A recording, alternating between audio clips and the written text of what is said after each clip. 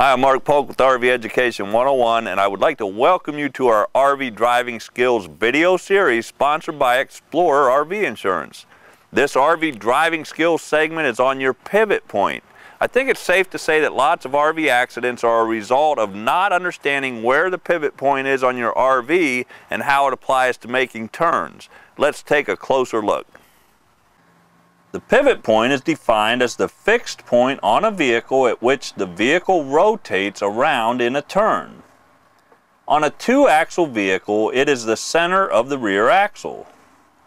This means that if an object, for example a tree, is located at the center of the rear axle or behind the rear axle, you can turn toward the object and not hit it. If the object is ahead of the pivot point and you turn toward the object, you will hit it. On most vehicles, you will not be able to see the rear wheels when you are driving, so you will need to establish some reference points to know where your pivot point is located when you are looking in your mirrors. Look in the mirrors towards the rear wheels and identify a spot on the side of the coach that is in relation to the center of the rear wheels. Putting a traffic cone or some other marker on the pavement to mark the center of the wheel will help locate your pivot point initially when you are looking in the mirrors. An awning arm, compartment door edge, a light, anything at or slightly behind the center of the rear wheel that you can see in your mirrors will do. Be very careful about using lights.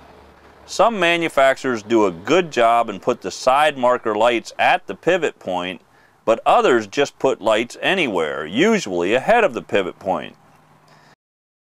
Once you determine where your pivot point is in the mirror, you will know when it is safe to make a turn. Well, there you have it. Understanding where your pivot point is and how it applies to making turns with the vehicle can make maneuvering your RV less stressful. This RV driving skills tip is from our Drive Your Motorhome Like a Pro DVD. Happy camping!